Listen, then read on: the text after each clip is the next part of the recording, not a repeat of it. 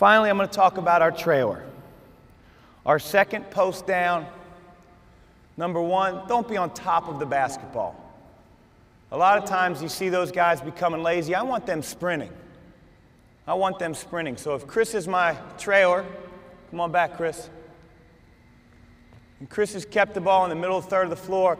He's going to sprint down, and he's eventually going to set what we call our drag screen, which is a ball screen in transition. And notice now, with our team at Xavier this year, we're keeping the basketball in our point guard's hands a whole lot. I don't want him to advance the ball up the floor, because if he advances the ball up the floor and he cuts through, he threw it to Alex and he cuts through, now Alex is going to be faced with using a drag screen.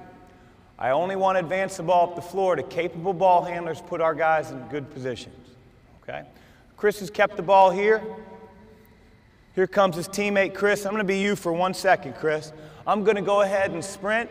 You got to do your job, and you got to get separation on that ball handler. If he's up in your stuff and he's backing you to half court, it makes my job a lot more difficult.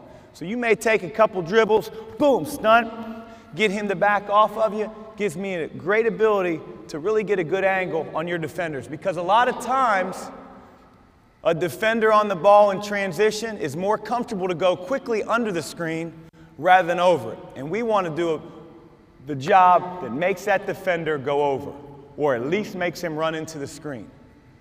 Chris comes down, boom, he bumps his defender back, and I'm going to come in, I'm going to take that proper angle. I may even be twisted a little bit so that this defender has a tougher time of going under. As he comes off, I roll hard. I don't stop and sort of look for the basketball. I roll to the rim. Now, some teams have you, some coaches believe, and they want the traditional open up, never lose sight of the basketball, roll, come off, just like this. Some coaches will teach what they call tap and go. Some of your better athletes, where as soon as they set it, they don't even worry about it, they roll it to the rim.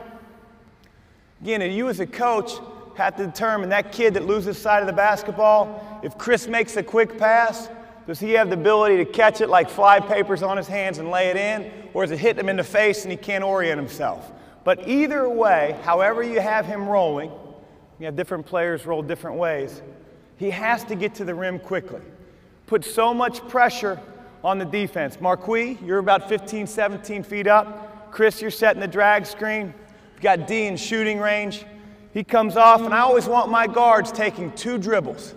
The more you get bounced to half court, the more average you are, and the more you don't put pressure on the defense for us.